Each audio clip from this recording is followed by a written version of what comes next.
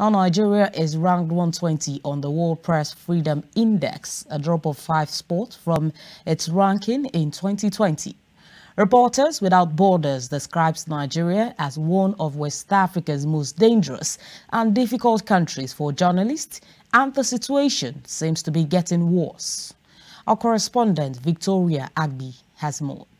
Nigeria is ranked 120 on the World Press Freedom Index, a drop of 5 spots from its ranking in 2020, placing Nigeria as one of West Africa's most dangerous and difficult countries for journalists, and the situation seems to be getting worse. People are, gradually bearing their passion for the job. Yeah, we still have people that are, trying their best to make sure that no matter what, we'll always be out there. We have a lot of media houses in Nigeria that whenever they try as much as possible to lay their hands on an information, they either sanction them or even shut them down completely. But we still have people that are trying that, okay, I have passion for this job. I want people to know the truth about this, and they're still trying.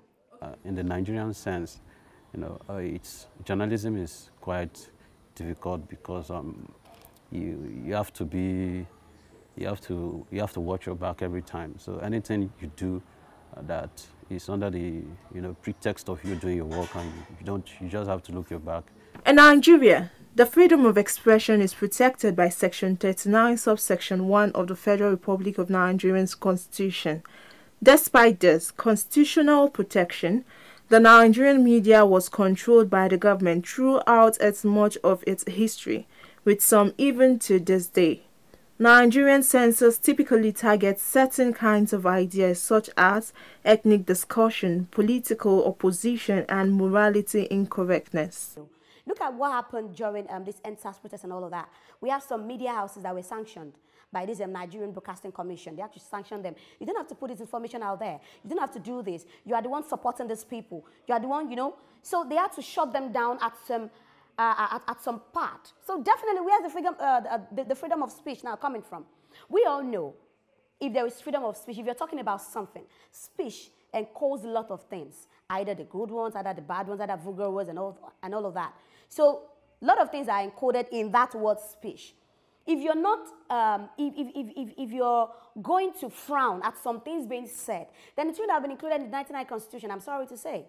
Because if some people will say some things that you hold against them, then it should have been chances for freedom of speech a whole. Following the Twitter ban, NBC directed all social media platforms and online broadcasting service providers operating in Nigeria to apply for a broadcast license. This was followed by a controversial amendment to the NBC Act, which sought to stifle media organizations. It has a lot of roles to play, but most especially the stakeholders in the media world, they have to be cooperative and affirmative at the same time. They have to tell the government that we have an association, we have a body, and we have a way of doing our thing. So it is not every government policies they can actually